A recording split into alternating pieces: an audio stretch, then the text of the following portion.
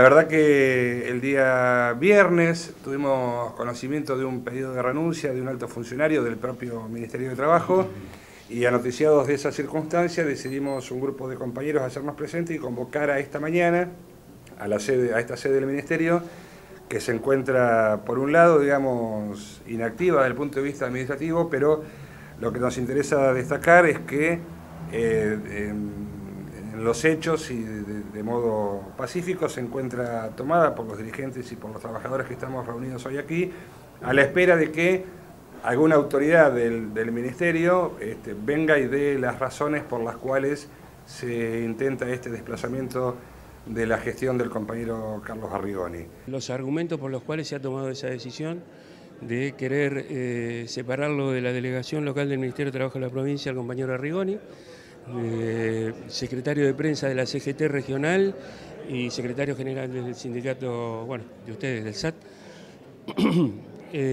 Nosotros, bueno, yo te acabo de dar un documento que fue elaborado a fines de noviembre, principios de diciembre, por todos los gremios, o por la inmensa mayoría de los gremios que nuclean a la CGT regional en apoyo al compañero, con una fundamentación clara, tanto desde lo técnico como desde lo político, de por qué nosotros queremos que el compañero siga en funciones. Bueno, sí, es el programa Noche Segura, en el cual venimos trabajando ya hace un par de meses con la gente de Gobierno Abierto, desde la Secretaría de Gobierno. Bueno, el programa consiste en poner online las cámaras de los boliches. En principio arrancarán entre 4 o 5 cámaras de los boliches o locales de esparcimiento nocturnos, también los pubs, para que cualquier vecino, accediendo a un link desde la página de la municipalidad, pueda ver lo que está sucediendo en esos lugares, ¿no? En la puerta de ingreso, donde muchas veces manda a sus hijos, sus afectos, y así poder transmitir tranquilidad. Esto, la idea es ponerlo, que cualquier vecino lo pueda ver online, desde los días jueves hasta el día domingo, de 20 horas a 7 de la mañana.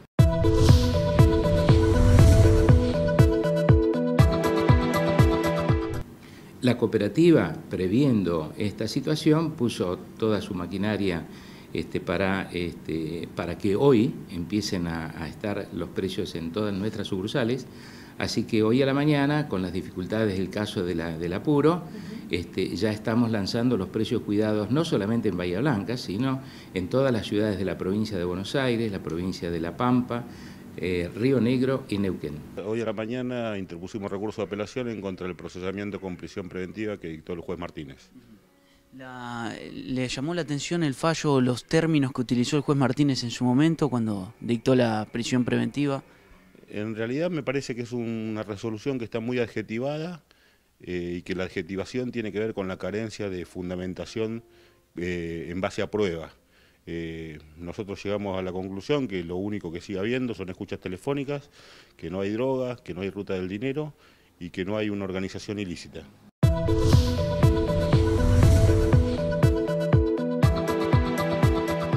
Se mojó todo, había 10 centímetros de agua dentro, hay que sacarlo y ahora después a las 10 de la noche estábamos sacando libros de las cajas, los de arriba, para que no subiera la humedad, y sacando los cajones de la mesada, y aparte rompieron todos los bancos, los desarmaron, y uno de Paraná, 6 bancos se estropearon.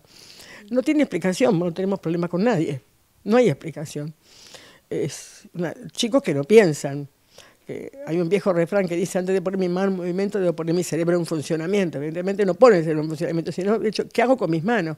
No escuchamos nada, la perra ladra siempre, o sea que no sabes cuándo ladra porque escucha un ruido porque hay gente. Y bueno, y no, todo cosas chicas que, bueno, obviamente suman, y ahora con el tema de los precios se debe haber ido todo mucho más alto. Pero bueno, lo curioso, lo que nos llama la atención, y la verdad que es terrible el mensaje, es que bueno, se cagan en la gente porque nos cagaron adentro del taller. O sea, defecaron y se limpiaron y se fueron.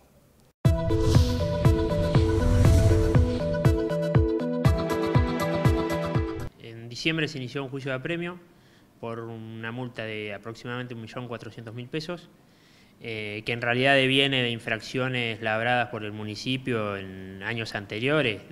No tengo las fechas exactas, pero debería ser entre 2009 y 2011 o 2012, no, 2011, fines de 2011.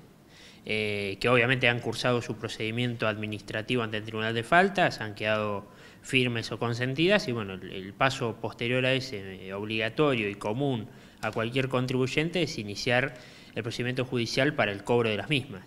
Entraron un muchacho con gorrita, nos apuntó a mi marido, pidió plata. ¿A qué hora fue esto más o menos? A eso de las 5 de la tarde. Después entró otro muchacho con casco, pero no, se fue enseguida. El tema es que lo agredieron a mi tío, porque justo él entraba, ellos que salían y le pegaron. Un hombre de 70 y pico de años. ¿Pegaron mucho? Y una trompada, puño cerrado. ¿Fue todo muy rápido? Fue todo rápido, sí. ¿Qué fue lo que se llevaron los delincuentes? La poca plata que teníamos en la caja.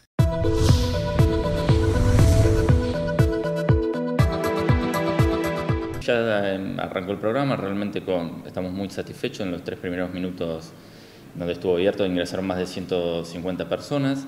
Esta es una herramienta, y son nuevas tecnologías, es una herramienta de control y participación ciudadana.